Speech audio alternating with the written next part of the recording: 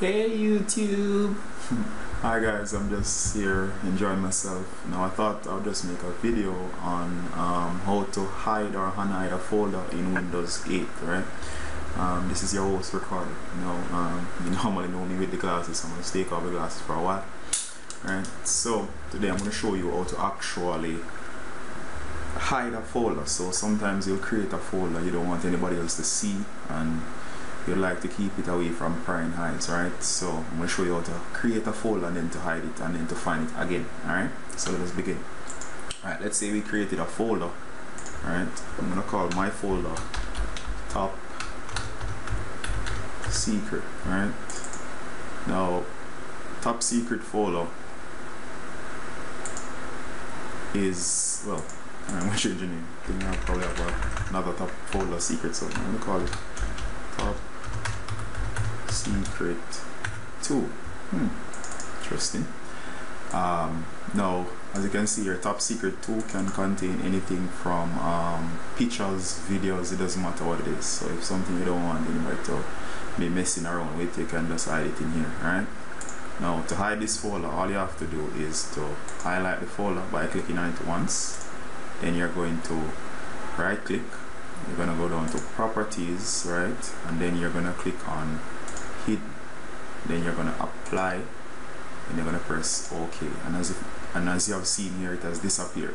Right, now that that folder has disappeared, you have successfully hidden your folder. Now what the heck, how do I get it back? What you have to do right now to find back your folder, all you have to do is open up any location on the computer, including like my documents, doesn't matter, a regular folder will do. Alright, I'll maximize it so you can see. Now you look up here, you'll notice that there are several tabs. You're gonna go over to the view tab. Alright, you're gonna go over to options, then you're gonna look at change folder and search options. Then this window is gonna pop up.